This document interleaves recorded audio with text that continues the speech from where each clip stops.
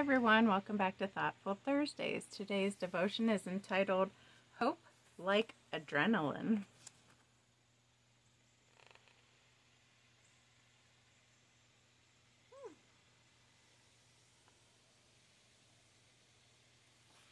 Hard to see. Romans 5:3-4. We also glory in our sufferings because we know that suffering produces perseverance. Perseverance, character, and character, hope. On an early morning run by the lake and through trails in the surrounding woodlands, you first set a slower pace. Your joints are still stiff from the night's rest, and your muscles are just warming up. After a mile, you still can't shake the stubborn drowsiness and lack of desire to push through. This is when perseverance is paramount. You make the decision to kick it up a notch. This determination brings with it fresh winds of energy, and you finally catch your stride. All your muscles working now, you feel in control, and as if you could carry on for miles on end. Eventually, you reach your goal and bring your pace down to a jog, then a walk. Heading back to the house, you feel your cells buzzing with energy as your brain releases endorphins and they spread throughout your body. The mental boost of this chemical brings high hopes for the day ahead. We often meet trials and suffering initially with the mindset that we won't make it.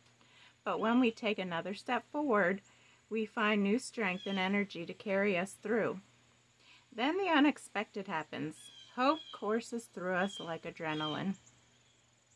It's not a fleeting hope, but a strong one that pulses through our core. If your pace seems like slow going at first, press into your stride and remember the natural high of hope is on the way. God, when I get weary in my run with you, help me press on to get my second win and the resultant hope. Amen.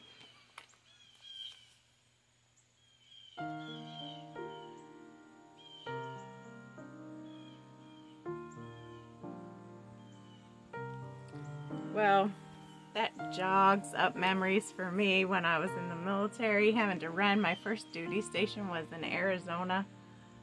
That was my first duty station. I had boot camp in South Carolina. So I had the humidity and heat for my boot camp. Then I went into Indiana for AIT, and then Huachuca, Arizona for first duty station. And oh my goodness, the elevation, the dry heat. But I pushed through because I was bound and willing to be in the fast group for a certain guy. Sometimes they had to circle back around to get me, but I hung okay. And I could hang with the guys in the running. My scores weren't too bad, but if you have the desire to push through and run the race that God has set forth for all of us, to be in His kingdom, to bring His kingdom, like it says, thy kingdom come, thy will be done, which can also be a scary thought because if you think of what God's will is, a lot of times we're not up to that challenge. So we have to pray that we can get there, and we need to study with Him and be more familiar with Him. Let His Holy Spirit come minister to us so we can be all that we need to be for Him. That looks kind of like Colorado almost. Maybe a little farther east. West. But it's so beautiful today. It feels like fall. It's in the 60s, and that pumps up my adrenaline. So guess what I'm going to be cleaning today? I'm going to be doing the fans and everything because that just blesses my heart that it's cooled off finally.